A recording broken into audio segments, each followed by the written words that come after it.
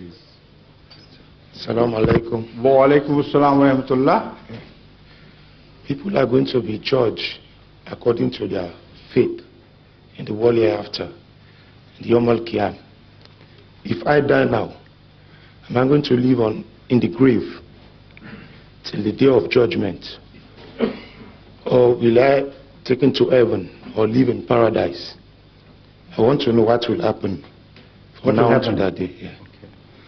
Okay. On this subject I have spoken at length so many times that even a book can be prepared on this one single subject, collecting all these answers, but there will be repetitions, of course, in different angles also, in every answer. In short, because the time is already run out, I'll try to give you the salient features of this phenomenon of people dying and then coming to a form of life again. I'll give you a summary of our beliefs. It's not time for me to build all the arguments on which those beliefs are based.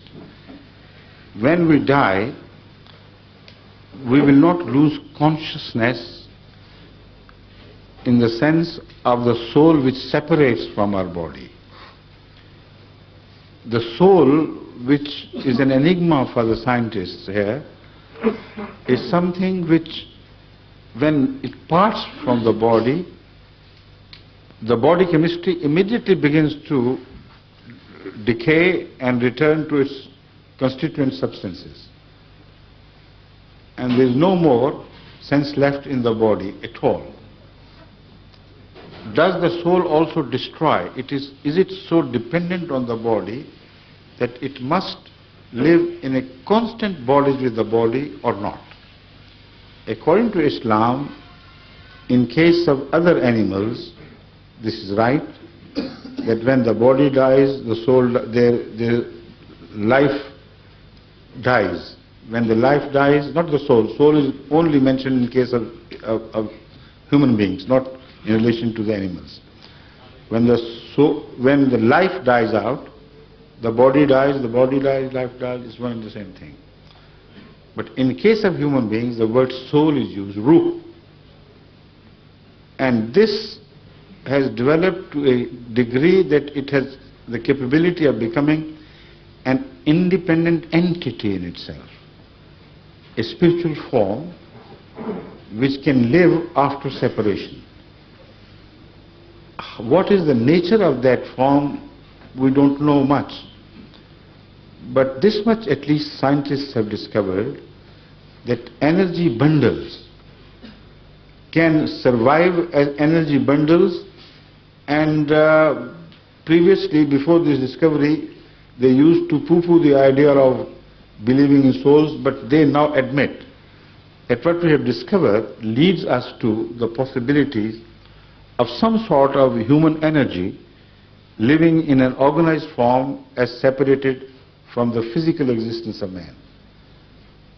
So that is what will happen in the first place.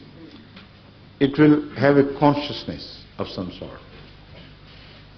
In the first appearance before God, it will be adjudged briefly, and it would know from then on in which direction it is going to develop. Further development of the soul will require eons of time, a very long period, in which it will develop in the form that a body will be created from within that soul, and a soul will be created from within that body. That is to say, a separation will be made in that existence, so that a center of thinking, a center of entity will be created around the soul, that part of soul which in comparison, which appear to be material, but it will not be material. So it is only a matter of degrees. God is the ultimate of spiritual refinement. So all those who happen to be at a subsequent smaller level or a cruder level they cannot conceive exactly the nature of the, the spiritual nature of God, which defies form, but it does exist. And it is proved through His works. That existence is proved through the works of God. Beyond that we cannot reach. But about the soul, we have some experience here which can lead us to believe in a phenomenon which may occur after our death. And that is experienced in two ways. Number one, in dreams. In dreams, things happen which appear to be real, but they defy the natural laws of our daily experience. We can walk through walls, we can see things of the past, we can experience visiting countries which we had never visited, and yet feel during the dream as if everything was real. We can meet our dead dear ones of the past and enjoy meeting them and talking to them. And as you are dreaming, you really believe that this is exactly what is happening. But it is not happening in the physical form. Nothing is created. Yet something like that will happen to the soul. But this happening would be more real than our dreams. So the soul will have the same qualities, not exactly, but similar qualities, as that of our new identity within our dreams. According to Hazrat Masih Maud alayhi salam, the founder of the Ahmadiyya community, in his great historic book, The Teachings of Islam, the philosophy of the teachings of Islam, he builds this subject further by reminding us that it will not be just a dream existence. A new creation will be made out of the essence of man's personality, which has got separated at the end, at the time of his death. That essence will be composed of his views, his thoughts, his attitudes, his goodness or his evil, his acts of defiance of the word of God or his obedience to the will of God. All these continuously make, according to Hazrat Masih Maud alayhi salam, a personality within us. So a thing is born within us and we make it. We create our hell or our heaven and we don't realize it. But he said one day some evil person may suddenly be awakened and he would be absolutely exasperated to realize that he has destroyed himself. What he is a rotten thing.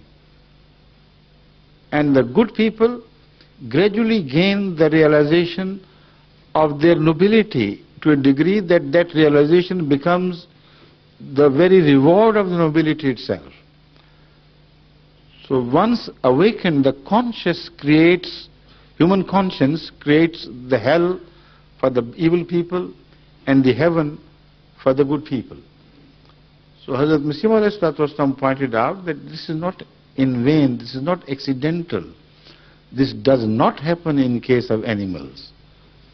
There is no such sense of nobility or evil actions and their consequences among the animal kingdom. God has specifically been evolved to such a degree where his acts would create a soul in him, and his heaven and health would be born out of his own actions. They will be given a form by the act of God, that is the new creation. And it will take a very long time ultimately. So when the last call is made before the resurrection, by that time all the human souls would have acquired a new form, a new body, a new spirit within that spiritual body, and they would be able to suffer if they will be able to acquire the faculty of suffering of that nature, which is not physical fire here. It is a different type of fire which sometimes we experience through extreme repentance, sense of shame, etc. or sense of exposure of our crimes. So this is, in short, what is going to happen to us after our death.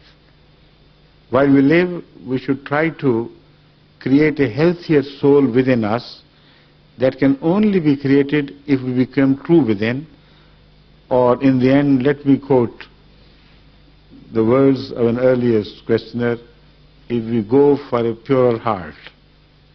If we achieve a pure heart, such pure hearts will be saved from the hell. And in the words of Hazrat Masih Maud alayhi salatu wasalam, आग है पर आग से वो सब बचाए जाएंगे जो कि रखते हैं खुदाए जुल अजाइब से प्यार. Fire it is, no doubt.